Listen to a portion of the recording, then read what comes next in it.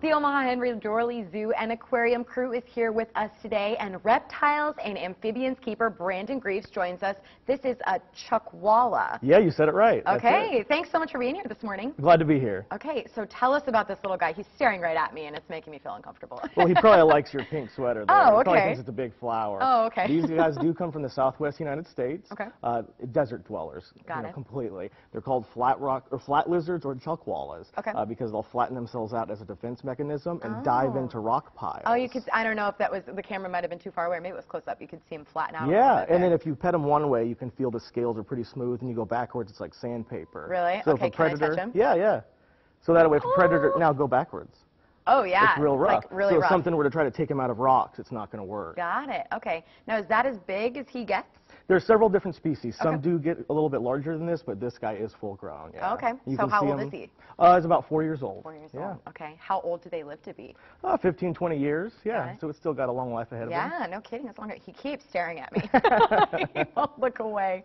How many of these guys do you have there? Are there a lot of the chuckwallas? Yeah, we have 6 right now. Okay. Yeah, and you can see them on display in the Desert Dome in the new Rattlesnake Canyon. Okay, got it. What else have you guys got going on that you want to tell us about this morning? We have yoga coming up. We have Yoga. 4 sessions. Okay. Yep, yoga in the aquarium. In the aquarium. Yeah, and if you want to act, you have to act quickly if you want a spot because they're filling up pretty quick. I would imagine that's Yeah. pretty. The aquarium itself is pretty popular. So what does yoga in the aquarium entail?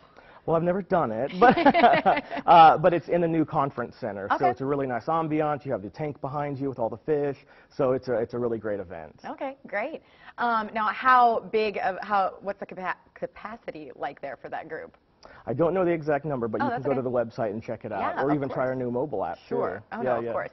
And the zoo this year is kind of fun because it can be less busy, even though it's cold outside, and there's plenty of indoor exhibits. This is one of my favorite times of year to go to the zoo. Oh yeah, it's one of our favorite times of the year too. That you want to tell us about to get people to come on out there? Yeah, it's a great time to get a new membership. It's free zoo admission with IMAX also, Got and we have lots of different levels of membership. So there's one for about any type of person out there. Well, perfect. Yeah. And they can come see the chuckwallas. That's right. Perfect. Well, thank you so much for being here this morning, Brandon. Glad to be here. And like Brandon said, if you want to see what else is going on at the zoo, you can call their events calendar line, 402-733-8400, or log on to their website, omahazoo.com. Again, thanks so much for waking up and being here with us this morning. We appreciate it. Yeah, thanks.